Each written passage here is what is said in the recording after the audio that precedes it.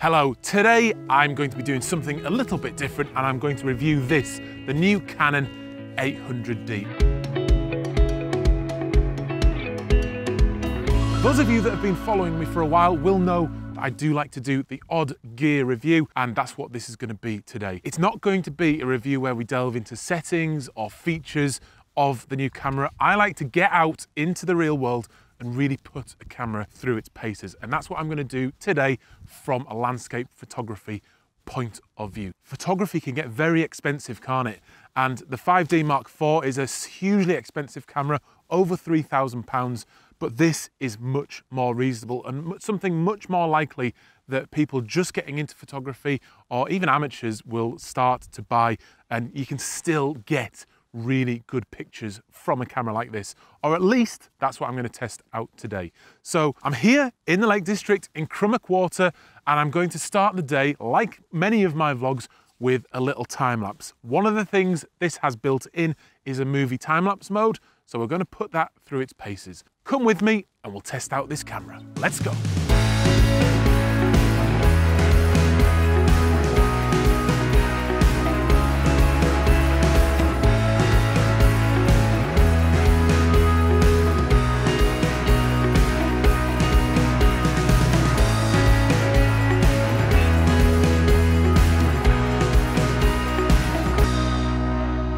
Now, one of the reasons that I've upgraded to this camera from the old 700D was for the video features.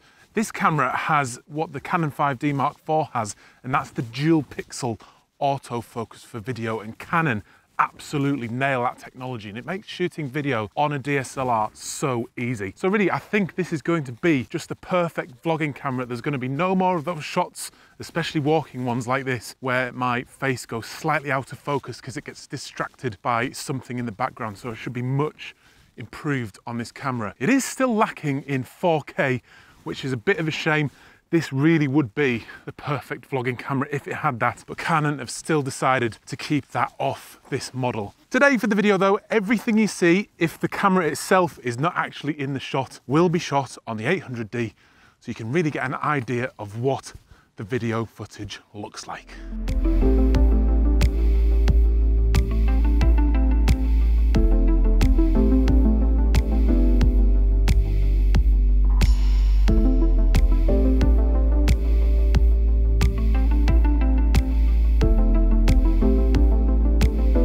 Right, one of the shots I wanted to capture today was a macro shot. I don't do that much macro photography out and about, but when I do, I want to know that the camera I am using can cope with that. So I want to test that out with the 800D to make sure it can do this. Now, I found this really pretty purple thistle plant. I don't know what it's called, but it's covered in spikes, and I don't want to touch it to stop it blowing around in the wind. So I'm just going to compose my shot on this little bud that's in front of me here and hope that the autofocus system of this camera will be able to handle the changes in the focus field as it moves and blows about in the wind. The focus speed does also depend a little bit on this lens. I have the Canon L macro 100mm lens on here. Settings wise, I am at 1/200th of a second because I don't want to see any of that motion in the flower. I'm at f5 just to sort of extend the depth of field a little bit, because if I go any less than that, it will just be too blown out in my shot.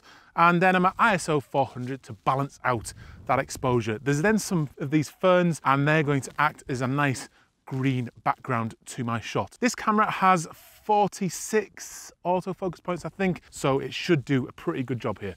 Let's give it a try. It is blown about quite a lot, so I'm just going to try and compose the shot, get some of that nice green into the background.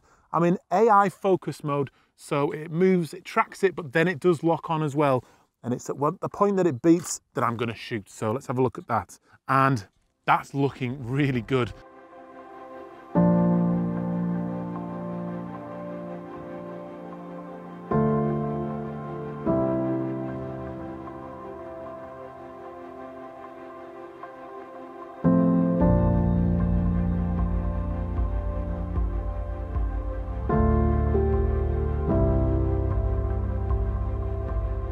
One thing you should expect when shooting in Britain in July or any time of year, and particularly when you come to the Lake District, is some bad weather. It's quite changeable.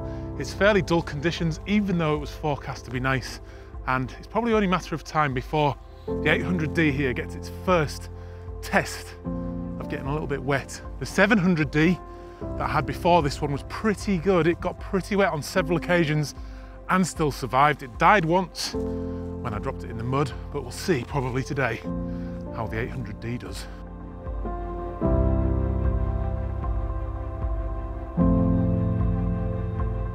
So I'm at the top, and I've not said this for a while, but I've got those 360-degree views all the way around, and trying not to fall off the mountain, it is absolutely stunning. However, the weather is not quite playing ball as I would like it to. I was planning to get this sort of composition here for the sunset, but it's just not working out with the weather, so I'm not going to risk it and hang around until sunset time. But I am going to put this Canon 800D to good use now and capture a nice landscape shot.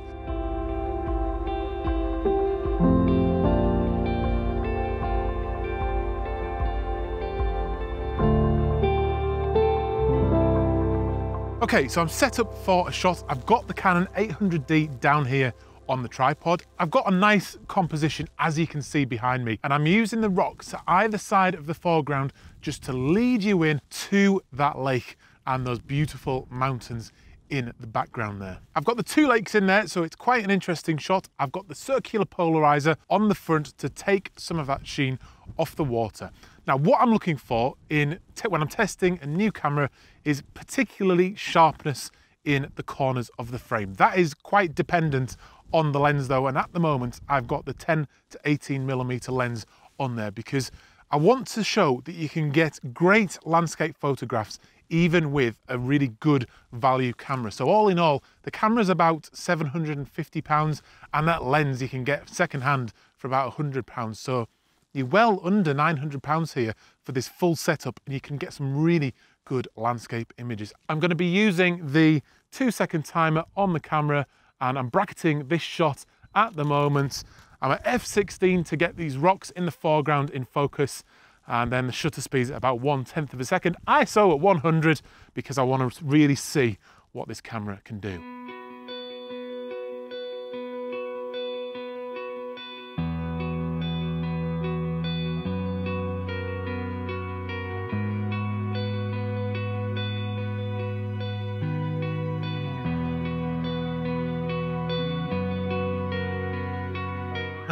So classic mountain weather. I've got my shots in the bag, I've done a time lapse, and while that's all been happening, the weather has turned absolutely beautiful. I'm back on the set 800D, 700D, 800D here, and then I am going to climb down from the mountain, get back down to the lake and capture the final shot of the day.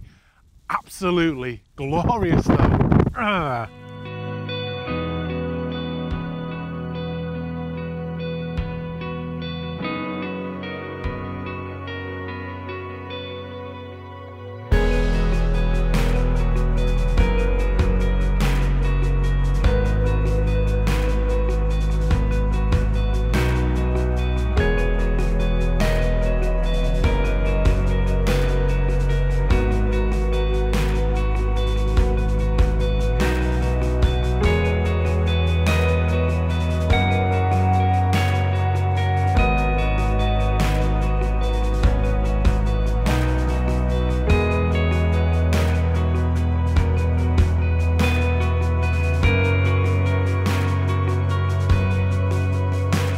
Okay, so I'm set up for the last shot of the day. I've got the camera on the tripod, the Canon 800D with that 10 to 18mm lens on. I'm using this big rock in the foreground here, and that's just sending you into the lake and then into the mountains in the background. It really isn't a complicated shot. It's not going to be the best shot in the world either. The light has dropped again, the cloud cover has come in, and all the interesting light has yet again disappeared. I'm bracketing the shot just to be sure, but I'm at f16 just to get the exposure as long as possible, and I'm going to just smooth out that water a tiny bit. I've got the circular polarizer on the front, and that's just creating some slight bit of interest in the foreground because you can see underneath the water, and it kind of has a coppery feel to it, which is quite nice. I've had a really, really good day shooting with this camera. It is absolutely brilliant. That autofocus, particularly for video, is a game changer, I think, a camera at this price point.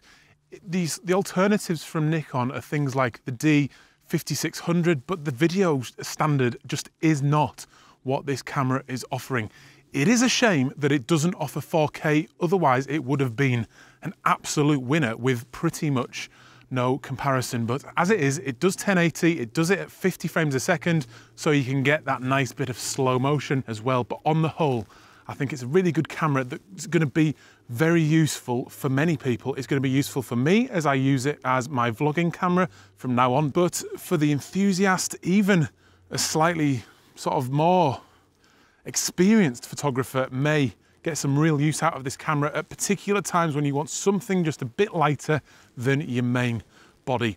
It's got the option of the interchangeable lenses, which really is going to help when you want a bit of versatility and you want to progress and increase the quality of your glass. Just an all-round excellent camera, and I'm looking forward to using it more. From that 24 megapixel sensor, I'm expecting good things. You've got a setup there, like I said earlier, that costs less than £900, and some of the images that you can capture, I think, are going to be very much well worth the money when you consider the amount of money that some photographers, including me, spend on photography gear. I hope you have enjoyed the video. I have had a great day yet again in the Lake District. If you're new to the channel, please do subscribe, because there's more videos like this. There's more vlogs where I get out and about and show you and document my shooting of landscape photography. You can pick up some tips, tricks, things like that, and just see how I go about capturing my work. If you are already subscribed, please do click the bell on the subscribe button to make sure that you're notified as soon as my videos comes out, because I don't want you to miss a thing. I'll see you on another video very soon. I'm Adam. This is First Man Photography in the Lake District. Out.